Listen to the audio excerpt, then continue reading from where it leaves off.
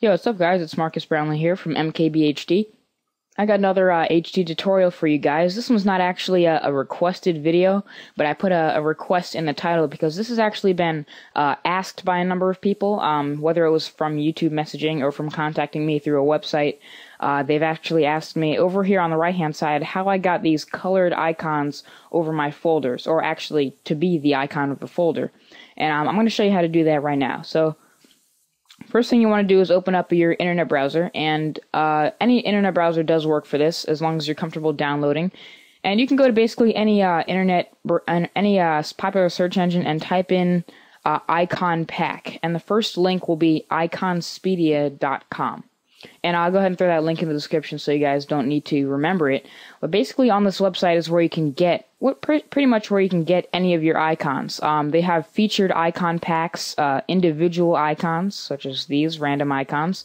And if you go ahead and click on an icon pack, you can see that there are 109 icons in this. You know, here's all these files. Now you can either download as an ICO or an icon file, or just as a PNG image. So you can also search in the left-hand side for all sorts of different icons, different styles, things you might want to check out putting on your icon. So once you've found one you like and you actually download it, you don't have to install it after you've downloaded it. Just remember where you have it. So I remember I saved mine right here and I named it macOS 10 icons. So I have all the .ico files and all the .png files, and I also have a README, which I could probably delete. So I've noticed this works especially well for folders, so we're going to just find a folder on my desktop here I want to change. I don't have that much on my desktop, but here's a folder of stuff that was just on the camera, 2.75 gigs of stuff in a folder I don't really use. We're just going to right-click it and go to Properties.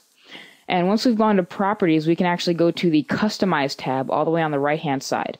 And here's where we can say what kind of folder do you want, folder pictures, etc. On the bottom here it says folder icons, and you can change the folder icon. If you change it, it'll no longer show a preview of the folder's contents, but it will still have a pretty cool looking image. We're going to hit the change icon button, and here there's a bunch of actually numerous built-in icons into Windows Vista, but I don't really like any of these, and I'd rather use my own that I downloaded. So just go ahead and hit the browse button.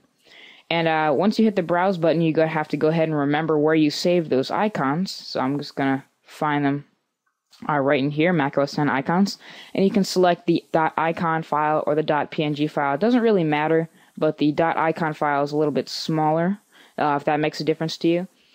Pick a color. I guess I'll choose a blue one, and just go ahead and pick the icon that you downloaded, and I'll use this icon, and I'll hit the OK button. Make sure you hit apply and then hit OK. And there you go. That's your icon right there. So now it's the same title and everything, except it has that cool movie-looking folder that I've downloaded from the website. So I hope this tutorial was helpful to you guys. Maybe you want to go ahead and custom your desktop now if you really like the icons you see on that website. Again, the link is in the description. And I guess that's basically it. So thanks for watching this HD tutorial. If you have any questions or comments, just go ahead and leave them below. If you need a request video done, go ahead and subscribe and send me a message, and I'll try to get to you with a request video. So thanks for watching this one, and have a nice night. Peace.